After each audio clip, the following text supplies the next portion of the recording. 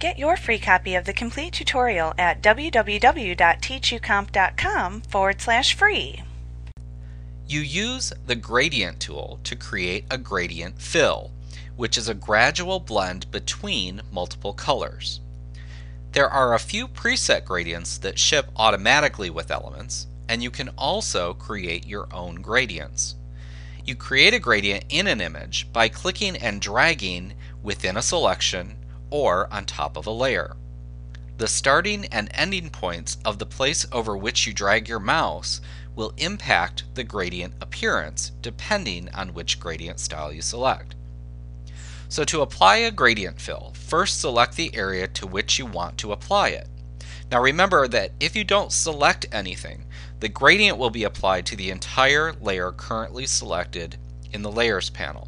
So let's first make a selection. We'll use our white flower here as an example, and I think we'll use the Quick Selection tool. And we'll make our selection. Now for this example, we're just going to select the white part of the flower so that we can really get a good feel for the effect of the gradient. Next, we go over into the Tools palette and select the Gradient tool right there. Then let's look up in the Options bar. The first thing we have is what's called the Gradient Selector drop-down that you use to select which gradient preset you wish to use. You'll see we have a few different choices here, so we'll go ahead and we'll select that one. We'll close out of there by clicking the little X in the upper right hand corner. Now next you can click the Edit button, and that will launch the Gradient Editor, and you use this to create your own custom gradients. We're going to be looking at that tool in the next section, so we'll cancel out of there. Now if you're using version 7.0 or earlier, you open that up instead by clicking on the gradient sample that's displayed here in the drop-down to launch the Gradient Editor. After we've made our selection, then you decide what type of gradient you wish to create. That's what these buttons right here are for. Remember that when you hold your mouse pointer over them, a screen tip will appear that shows you the name of the gradient. First, we have a linear gradient, which shades from the starting point to the ending point in a straight line.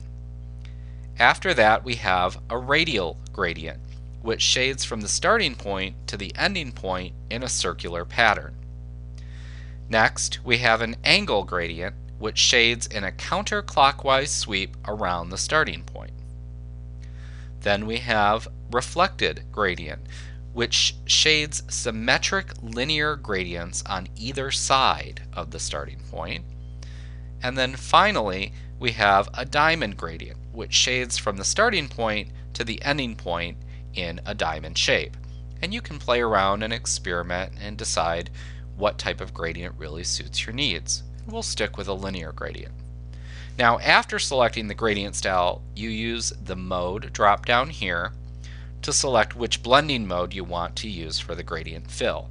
And I think we'll stick with linear burn for this example. It'll give us a nice effect. After that, you can set your opacity, and that will again set the transparency of the entire gradient. Again, you can enter a value in there, or you can click on the arrow and use the slider to adjust it.